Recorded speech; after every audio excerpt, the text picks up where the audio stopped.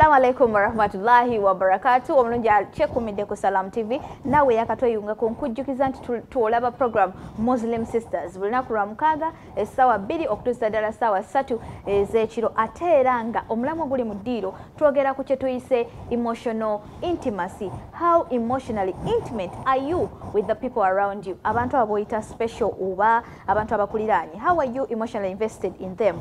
Yes, tukomye no Swaiba tugamba nti bw'obanga olina romantic partner, it is another one. Oshitegeera, they are supposed to be your safest place. No Swaiba, explain more tulabe. Omuntu kosazeewo spending obulamu bwonna emotional intimacy yeetaagisa kubanga obufumbo buno it's more than physical material beings. Yeah. Oshitegeera? Yeah. So okubeera nti otegeera bbaawo ne waba smiling nze n'otegeera nti Faking.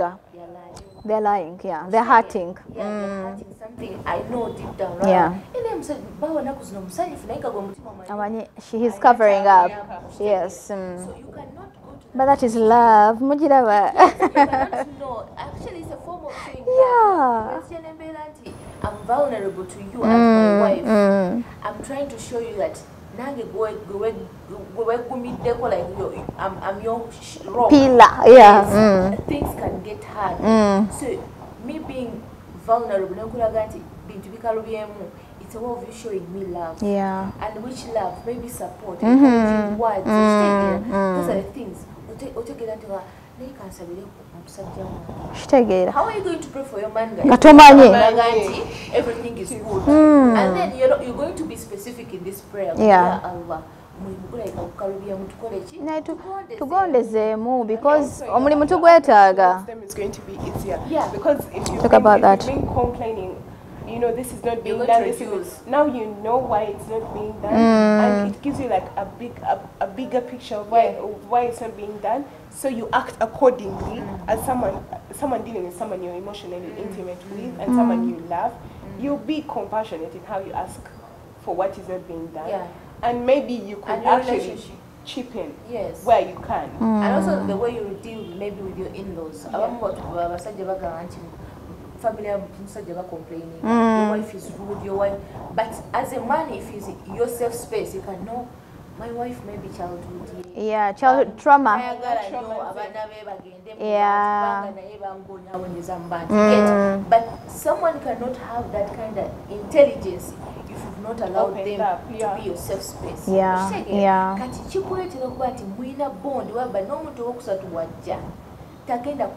Yes. In terms of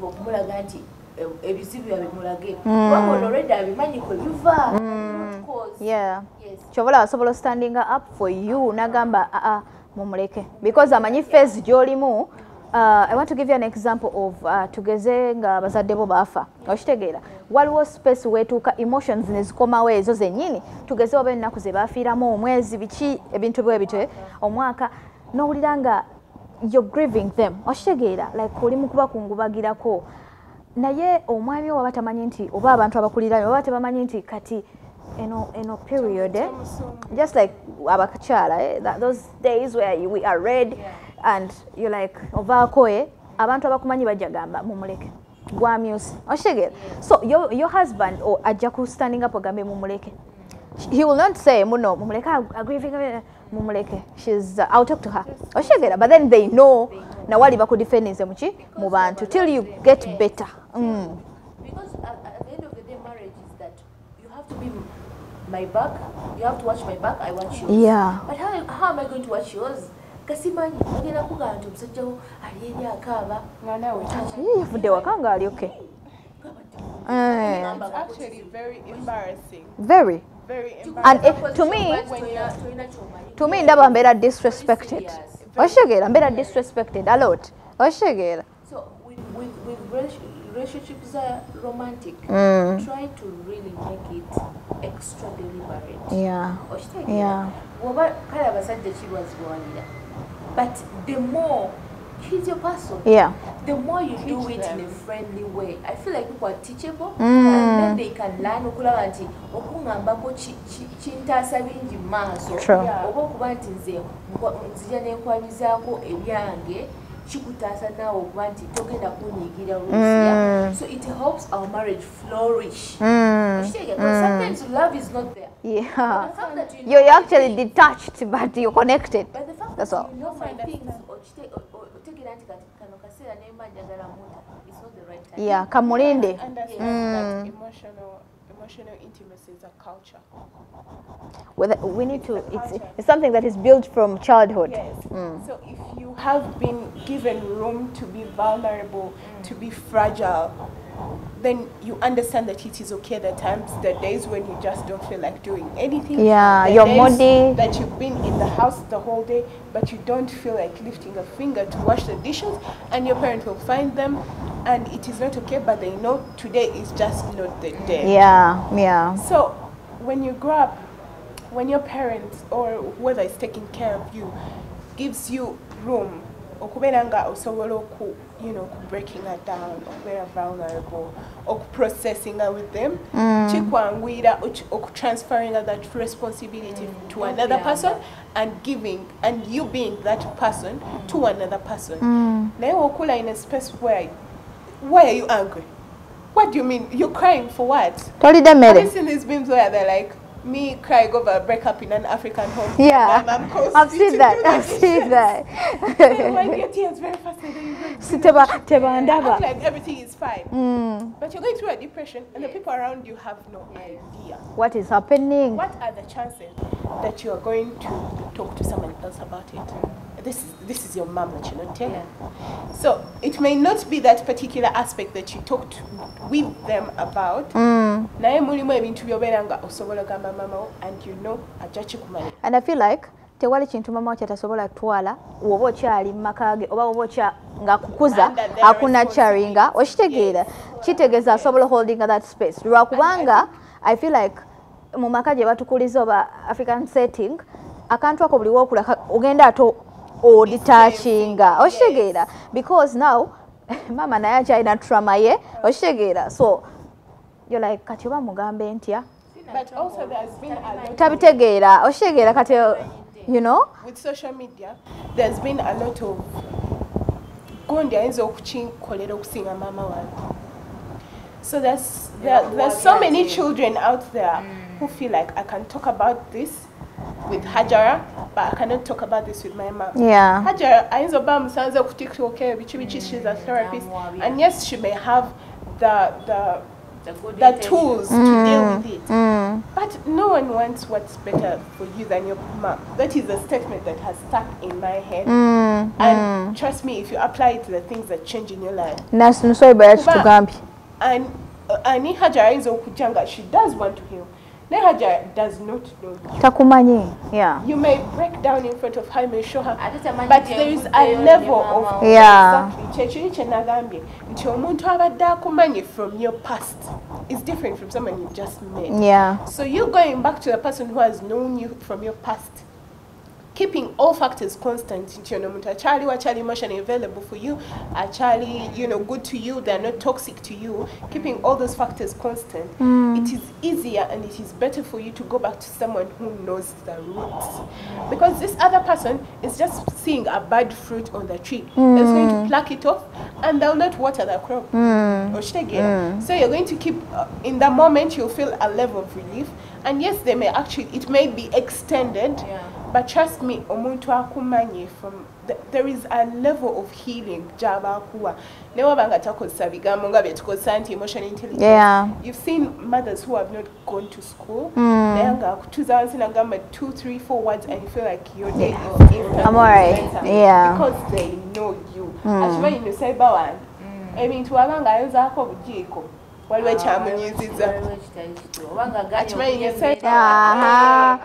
Naye mukwano oganda okulya emmere ne bagamba oteeka mu lwange mwenda kuluma ojja kulya nategeera mama wayinza okutunira n'agamba Nusaiba si mukenze Nusaiba yeba akapa kasaawa 4 nalaba ennaku 3 ozuukuka 11 10 there is something wrong. So they'll take the initiative, or maybe they may not, but when you break it down to them they'll be like, oh man, that's why you've been waking out. Or they may aizolanga chigenda kukalubiza nakamba naye lwaki ennaku zino okeera, that's a new habit. And given the fact that you've been vulnerable with them, Yeah. you loosen up. But in actual sense, it's actually a coping mechanism. I'm dealing with this and this, and I want to use it as an opportunity to make myself better, or you know, or quite growing. And omuntu abadakumani from the past will understand that. Now, Hajara ye obulamu bwe buli saa zukuka saa 10. You're telling her, it's making me feel better about myself. You're not okay, Olimba. You're playing games. We're playing games. I feel like the way we started with it varies. Yeah. I tell you, when you choose it happens now. We evolve, we evolve. And when you people embrace us when we evolve. Like, look at how having a real fun and like Kirizono Hajakatiali, Womleka.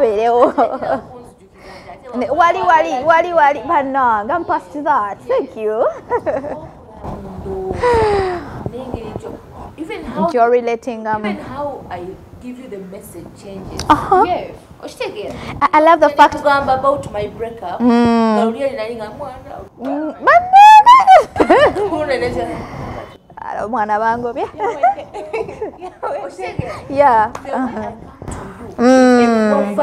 Yeah.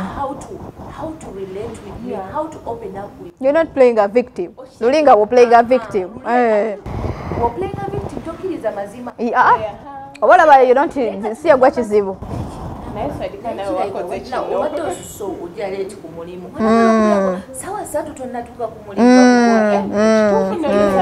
Yes. So you're allowing yourself to see even your faults. Yeah. Something happens with our partners. What series in Mary? Nobody cut your opening up. Oh man. About those series and men but they told you okay. The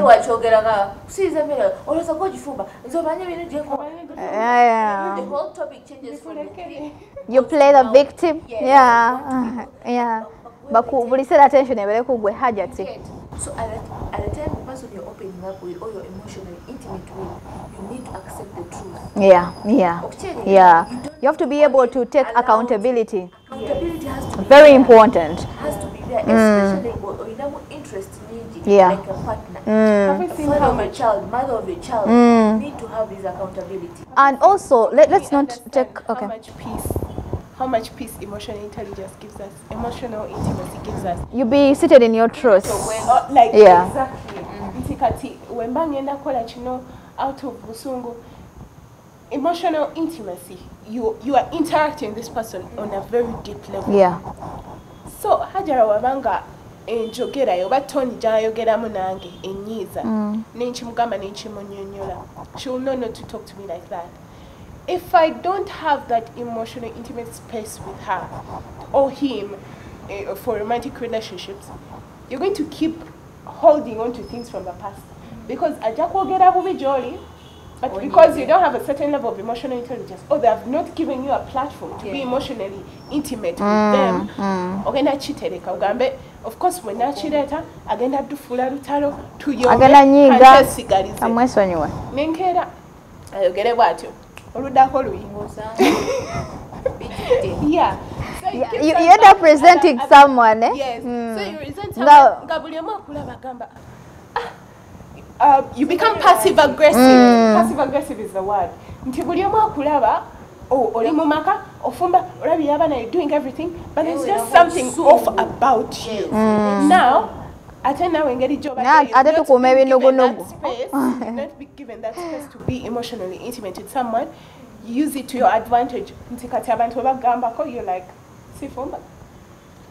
you know how you're angry with someone and you're talking to them, you're asking them how are you, but you're not at that level that they know you are. Yeah. So when they're like, but you're not talking to me, I just ask you how you are. So obera your resentment inside you that you cannot bring out because the person you are supposed to be, you assumed to have a level of emotional intimacy with is not giving you that. Yeah. You don't see a way out, so you choose to just hold it. And when it bursts, my dear, enyumba eyabika. We are seeing depression, we are seeing violence in some cases. Yeah. So it's very important. And if you in the remembrance of Allah, do hearts Yeah.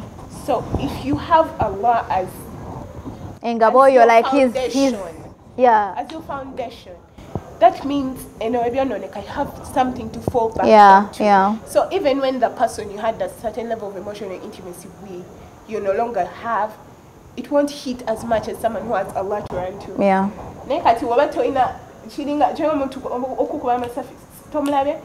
Bulletproof. Now when I have a bulletproof, I will be shot. I may feel a bit of pain, but I won't be as hurtful. Yeah. I won't be as mad. Yeah. And I'll definitely have ease getting up from that and dealing with something else. Yeah. That's very true. Wetuba tetuli emotionally intimate n'abantu abatuliraanye biki bye tuyinza okufacinga ng'abantu, because remember we are human beings, we yearn for connection, we want to be loved in the right way, I mean in a healthy way, but if we are not emotionally invested mu bantu abatuliraanye, naddala those people who are very important like partners, like siblings, our children, what could be the effects? Effect number one would be distance. I'm not near you. You're not present. I'm not. At a distance, just because of that lack of intimacy, emotional intimacy. Yeah. Because me being close to you, you know that I'm close to you for real, for real. Yeah. Yeah. But now as a partner, so you have to know that we're going to weigh your distance. Yeah. Like yeah. But musajja wo gwa ina okumanya simanyi simanyi distance yeah. Unhappy you feel happiness when you get there. Yes, true. Nechikude kuchikuvako ko kumuti bano kanchimugambye alhamdulillah chimugambye and you resent someone so much ngowulira yakutam. Yes, true. Yeah, your children ashegera. Yes. Wamuchawa yakutama nengo oina omugugu wetize kuva mabega because you don't want to speak it out because and the longer you take, the higher chances are. Have you been in a situation where you're angry about something that Hajara did to you that you do not remember? Yeah. But then that's you still carry that pain and that resentment so with you. You're not, like wabatu ina emotional intelligence agamenti Hajara kanchimugambe chifeo ogenda tuketera nga. Now everything is okay between the two of you. Then out of the blue, there is a level of anger that comes and fills you up. I feel like I'm very angry with Hajara. But they did something in the past, chota jukida. Yeah. Or you piled up a lot of things that now chiringo muntu wana bena ngabuli nunaku. Aina cha kutwala ku. Nazo kukakumacha nomugamba gwantwala ka ebintu byandagamba natwala ki. Nenga olunaku lera atwala peni, lera atwala kitabo. So there are different things, and you can't even remember which is which. So you look like you're the one who is lying because of virtue of the fact you cannot remember. Yeah. But then you do have an emotional load that is lagging. That takes me to the fact that it denies you healing. Yes. Lack of emotional intimacy denies you healing. Kubanga ebintu ebimu okubyogerako oba okusharinga n'omuntu nawe obeera oli mu kuwona. Kubanga oli kuventinga oli mu kujjayo we. Oh no. Get to listen. You're just being yourself. You're opening up a lot. Yeah. That helps you to heal. So when you don't have an emotional intimacy with someone, your friends, your siblings, true, very but true. When you share, you heal each other. Exactly. So Exactly. it denies you healing. Exactly. Swadika. I think aside from the things when you're lacking emotional intimacy, the things that you do to yourself, self-sabotage. Talk about sabotage. Self-sabotage. And many of us are good sabotagers. We are very good. We have no idea that we are doing it. Self-sabotage. You go into depression. Your levels of anxiety will be off the roof, off the charts. Something very small triggers you, and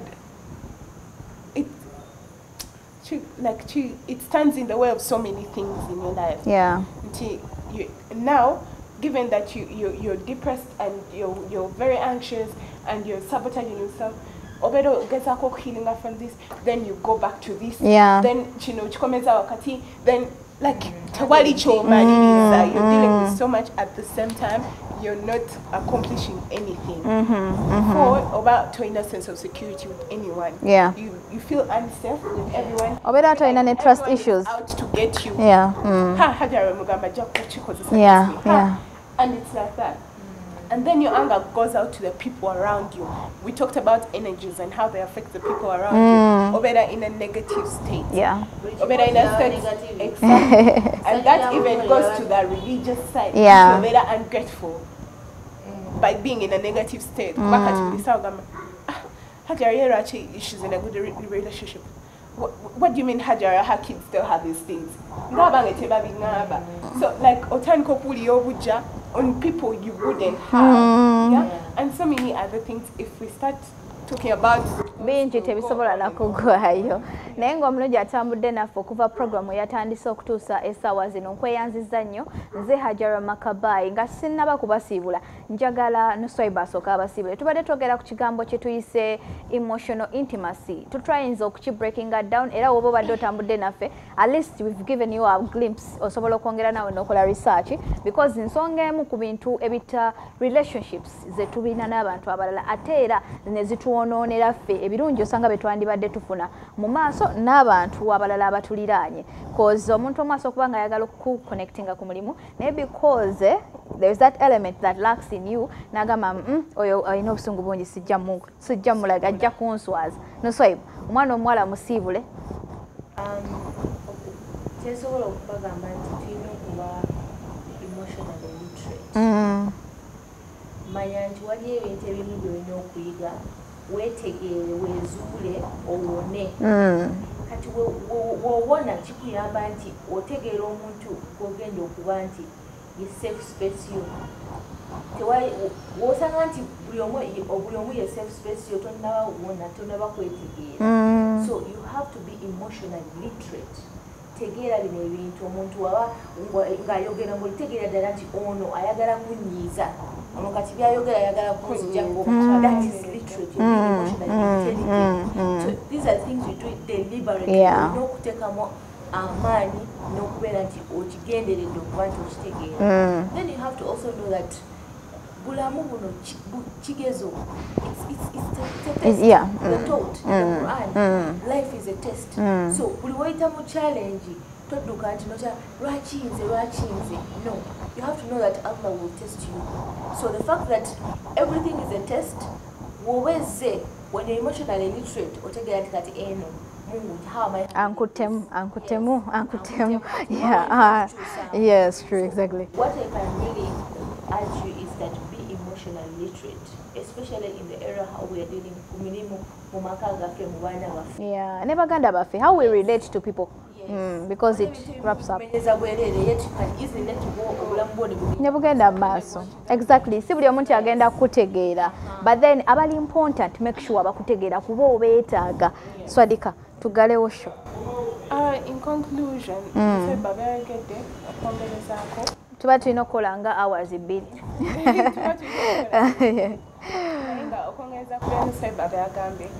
Once you know Allah is your foundation, go take our relationship purely Allah. Eberenga bichono nese joda. Like let it be the beginning, then other things can follow, and everything just becomes easier with that. Trust me, now I believe very religious, or they have a close relationship with Allah, they get depressed. But that level of depression is not the same. Yeah, and the way they handle. Exactly. It's different. Because only they have a higher being in their life. And with Allah, even to be a kun for a kun, Allah will just say, snap out of it and you're out of it. So, like, tell me why Allah is not close to you. And tell me why you're not a friend of Allah. You know this, you know. Yeah. And above all, let's take time to understand ourselves. Look at yourself, learn yourself, relearn, learn and learn yourself. You got to apply. When you mastered yourself. Yeah. Yes. Yeah. Then naturally, to go quite controlling. Fill yourself with knowledge. Yeah. Your emotional literacy, but then general literacy. So Chikwangu is applying up very many new things. Yeah. So if you're literate and you're striving to learn, then it's easier to show you had no idea about this. Then you're going to go to the internet, look for this, look for that, learn new things, and your life just gets better. Exactly. Naturally, nothing beats mental health. If you're not mentally fine, or gonna breaking that down, to just be emotionally intelligent, so find help. Help is there, and people are willing to help.